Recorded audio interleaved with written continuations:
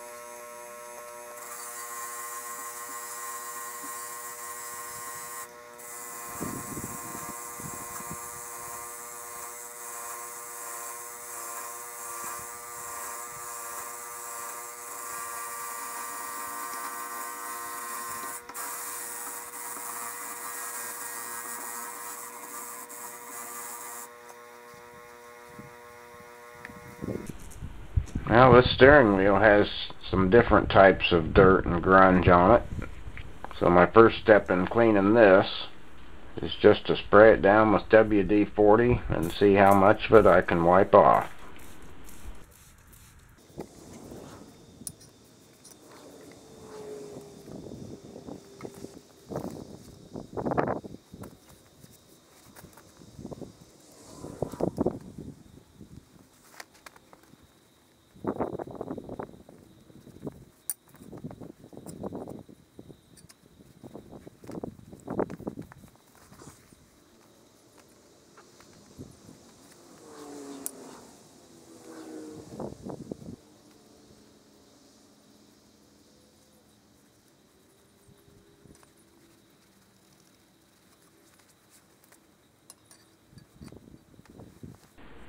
There's supposed to be a bushing in here, but they were made out of plastic, so most of them were either half worn out or completely missing. So what I have here is a brass bushing. Now I had to turn down the outside a little bit to get it to fit into this hole. I want to be able to push it in there, but I didn't really want it to turn, so it's a nice snug fit. Now the flange on the bushing has to go on the underside, because when you put this whole assembly together, the set collar keeps everything in position. It keeps the bushing seated in the top, and it keeps the gear seated downward where it needs to be. So I'm going to put grease all over everything again so I can put it together here.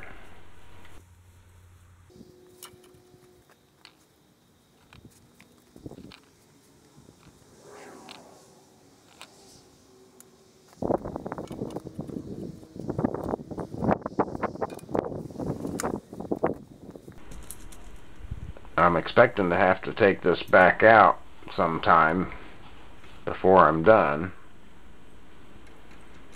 So I'm going to put it together with a bolt instead of the roll pin. It's not going to be a tight fit, but it's temporary.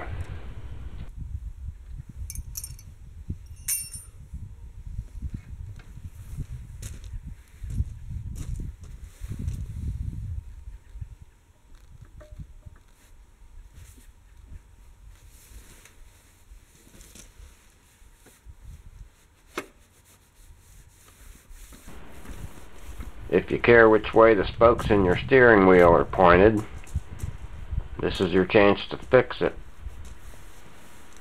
So you can just lift this up and rotate it to where it needs to be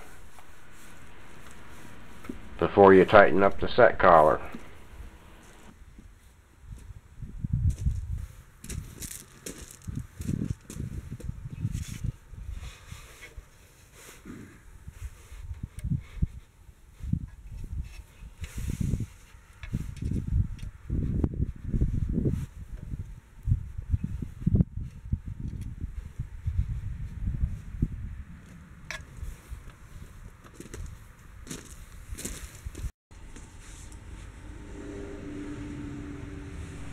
Alright, that looks pretty good.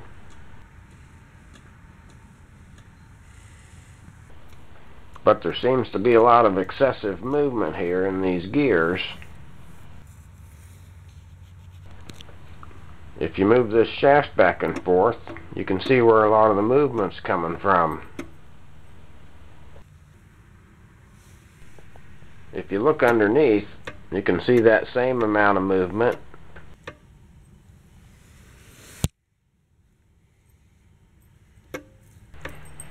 So what I need to do is add some washers underneath that cotter pin so that it holds the shaft towards the rear of the tractor. So I found 2 washers here the right diameter, and the thickness of both of them combined just barely fits in this gap behind the cotter pin. So I'm going to put these in there. When I put this together, I didn't bend the cotter pin because I expected to have to make this adjustment.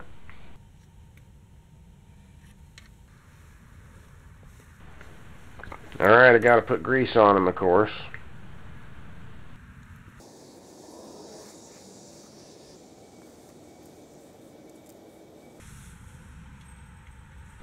So I have 4 washers here. 3 of them are about the same thickness, and one of them's a little thicker.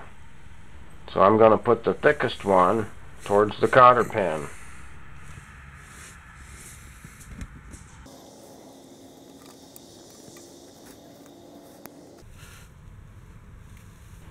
Well, that should be the final adjustment on that. So I'm going to go ahead and bend one leg of the cotter pin here.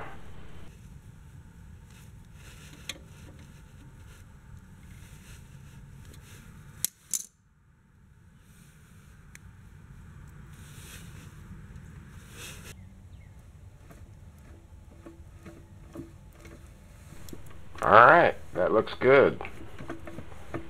It's not too tight. Nothing's binding anywhere. I got the full range of motion. I think that'll work.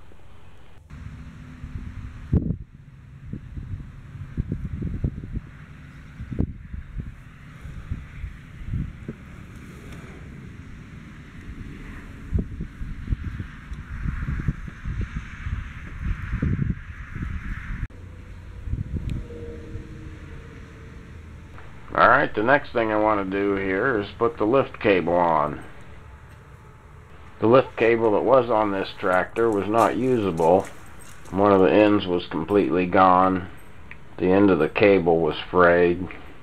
So I found this one on the shelf. I think it's the correct length. So I'm going to clean that up and use it.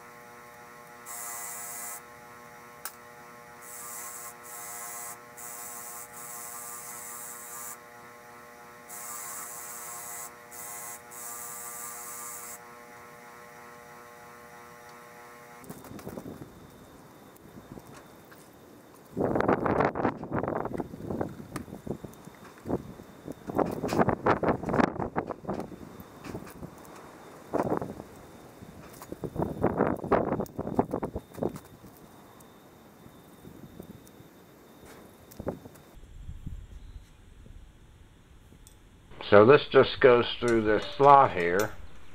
It pretty much lays on top of the transmission.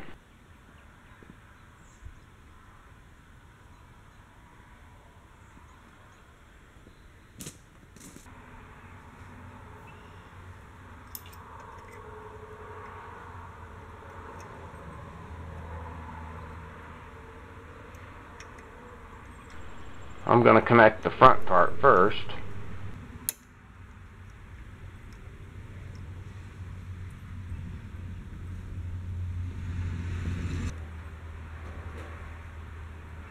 So I got a new little cotter pin,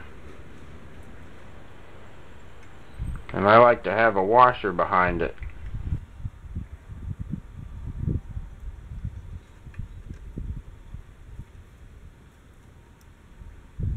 This cotter pin's a little bit long,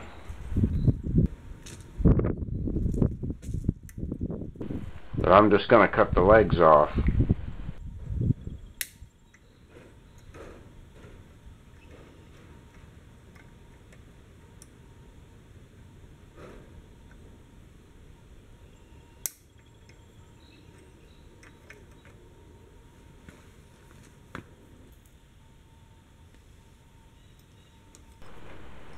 Alright, I'm going to do the back part pretty much identical.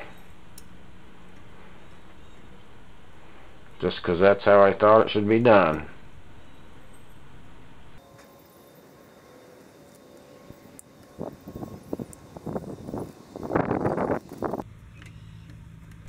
The outer part of this cable will get clamped in place when the toolbox goes on.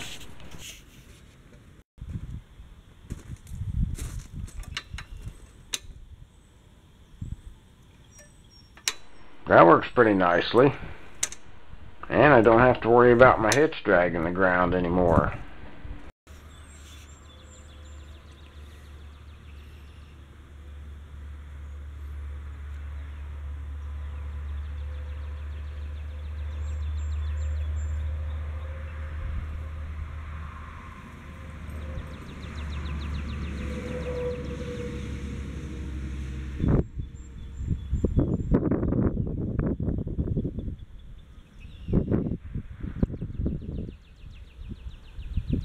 Well, that's as far as I'm going this time, and that's what it looks like.